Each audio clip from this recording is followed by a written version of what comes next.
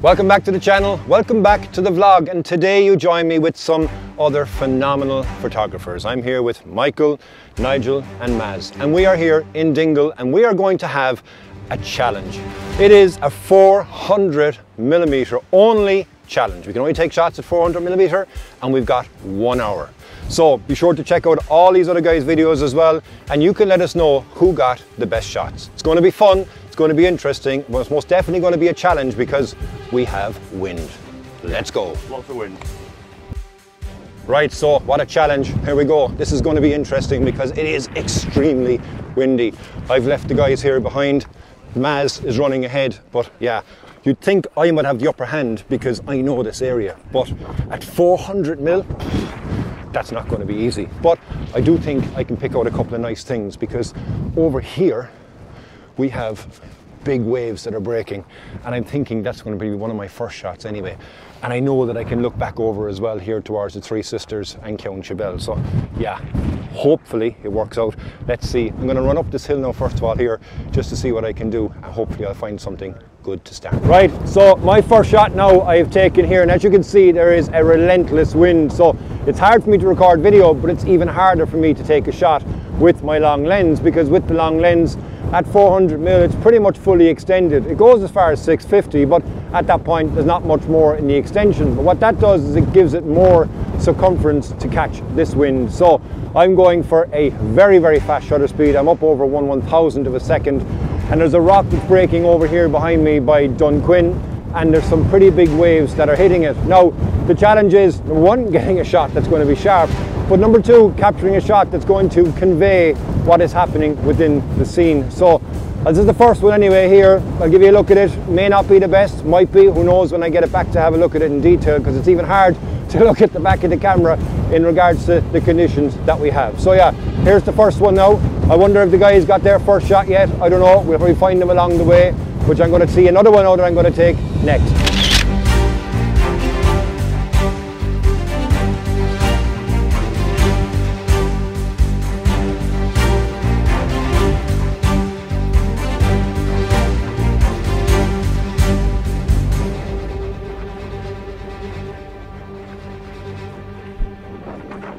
Okay, so now the rest of them have gone up behind me up here to the top of Clogher Head, but I'm potentially going to utilise the advantage that I have with knowing this area, because when you go to the top up there with a long lens it's going to be quite difficult because there's not much for you to see other than the islands that are off as I get nearly blown over. It's okay, I'm sheltered here on rocks sitting down, but all of the interesting things are here below me. So you have Clogher Strand, onto Clogher over here with the Three Sisters, and then Canon, Mount Brandon. And what I've done here is on the very end of Canon, there seems to be a very interesting amount of mist and spray that's coming in there perpetually. So with the 400 it's actually perfect. I can go right into that. Again, I'm at 1/1000 of a second to be able to grab that shot, and I think that actually will be a lovely shot. The way the light is there as well, and it looks nice and dark and foreboding as well, and with the brightness of the water it will be nice. There's also another rock just out to the left of it too, that every so often a big wave crashes against it. So I'm hoping now as well that I've managed to capture a shot of that too. The biggest challenge is getting a sharp shot. I decided to make this even harder for myself, and I'm going handheld. Now the reason I figured I go handheld is because I can get a very fast shutter speed, so I don't necessarily need to worry about it. But the challenge there is though, and every single shot is going to be different because I'm going to move with my hand being moved by the wind. But nonetheless, I still think it will be nice. So here's these ones anyway now, and we'll see. I think I saw, it's amazing, I'll say this, there's Michael Bloom right here trying to get his composition, so maybe he has the same idea as me, but hopefully I'll get a better shot. Imagine that, I got a shot better than Michael Bloom. Who knows? But here's the shot now, and let's see.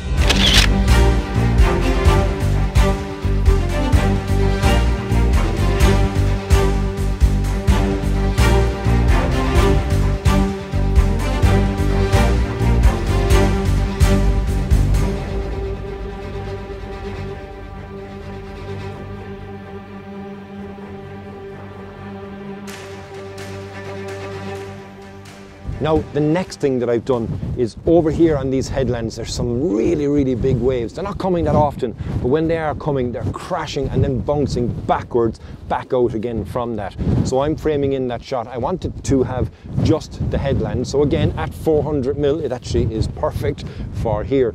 The challenge, as always now so far today, is to get a sharp shot and be able to capture that motion within the water. Now I am going very, very fast on a shutter speed, and that's not going to have much motion, but you should see the impact, and as Nick Page would say, the moment within the shot. So as you can see, there's one coming in here now. I don't know if you can or not, but have a look over here, you'll see it, and it just crashes in against there. That's the next shot that I got anyway. So let's see now and hope that that one turns out. I'll give you a look at that, and we're still going to be on the hunt. I don't think I'm going to go any further than here. I'll let them do all the hiking and all the walking, and I'll stay here for what's interesting. Fingers crossed, it works.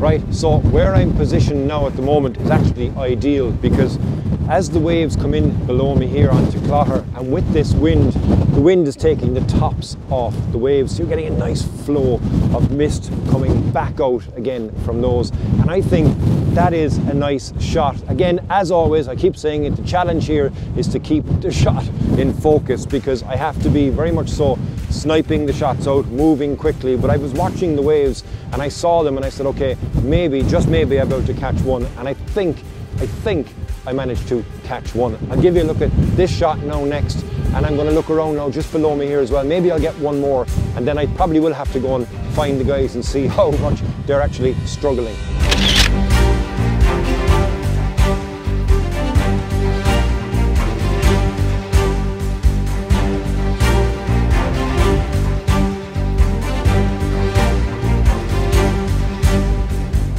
Still not moved from this spot.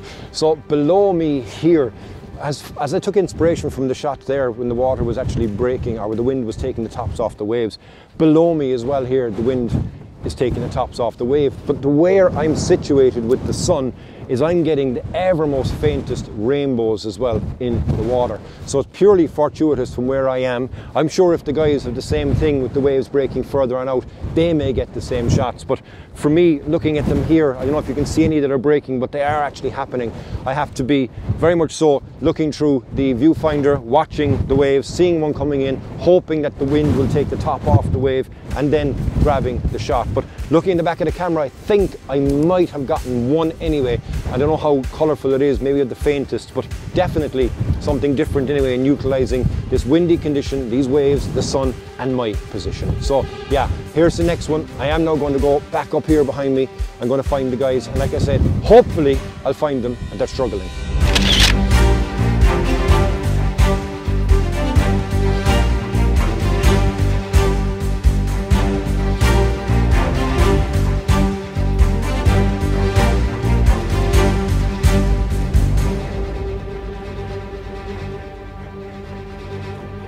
I think Michael's over there somewhere and Mass is behind me. And Darren, I don't know where he is, not seen Darren. But he's a local, so he's got an unfair advantage, I think. Right, so Nigel just passed me there, and as suspected, he said he was finding it hard.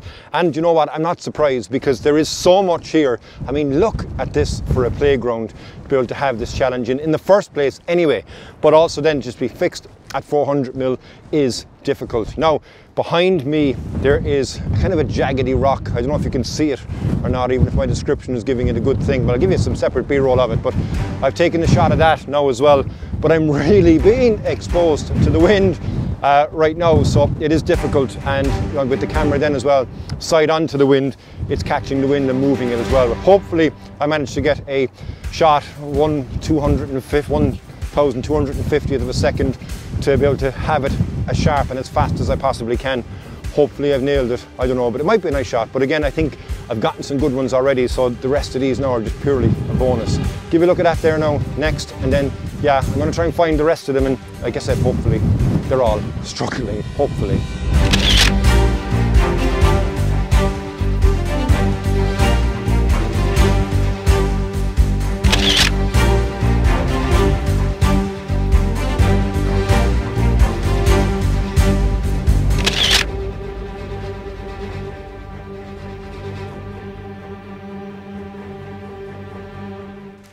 All right, well, this is the most challenging shoot that I've ever had.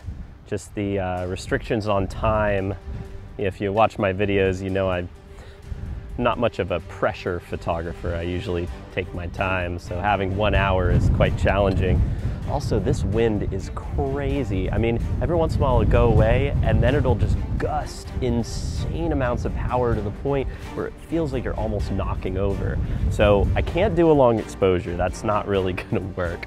Now also, the sun is behind me and we're facing directly away from the sun, so the polarizer doesn't really have a strong effect on all this haze in the distance. So I am finding this very, very challenging, and I guess that's why we're calling it a challenge.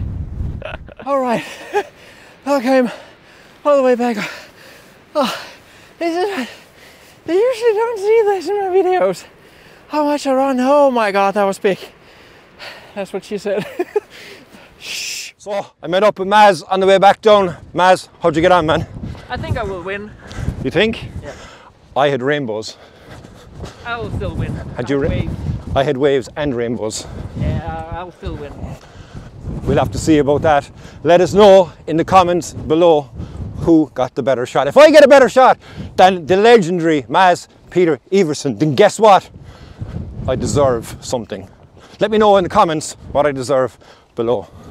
So yeah, there's a strict time limit on this challenge of 1 hour, and Maz has told me that if you're not back in the spot where you started off from in 1 hour, you are disqualified. Now, he boldly said that because he was back and the others weren't, he was going to win this challenge. Like, outrageous. I mean, how could he even dare say that? Do you know what I mean? But anyhow, so he's back, and Michael is just up here and Nigel is just over there. So yeah, I'm back on time anyway, and yeah, I think I've won, but let's see who did. Right, so after all the frantic running around that the guys did, like I said, I was smart and I just found myself a lovely seat over here and took in all the beauty. Now, there was a time limit, we had to be back here, bang on the hour. I met Maz and he was running, so I said, okay, hang on, I better follow him. Nigel was a small bit late, but Michael is below here and I know he's probably getting lost in the rainbows that I got in my shot. So, you got rainbows? Yeah, I got rainbows. You get any rainbows? Nope. And a long exposure that I think was pretty good. But we'll see, I've got to edit it yet. And it was quite windy, I was like, so. Yes, and I also had the challenge by going handheld. So everything I tried to turn this way, it was turning me left, the other way turning me right. If you want to see all their images, of course, go watch their videos, because you'll see how they got on in the beautiful area here in a challenge of wind and light. Click subscribe and like. Yes. And comment, all yes, those things. all those things, yes. So thank you very much as always for joining the episode. I hope you've enjoyed coming along on the adventure with these awesome guys. If it's your first time on the channel, please hit the subscribe button, give me a like, give me a comment, and until the next time, Slán go fóill. Good. Slán go fóill. Slán go fóill. Slán go fóill. Yeah, Slán go fóill. Bye for now, in Irish.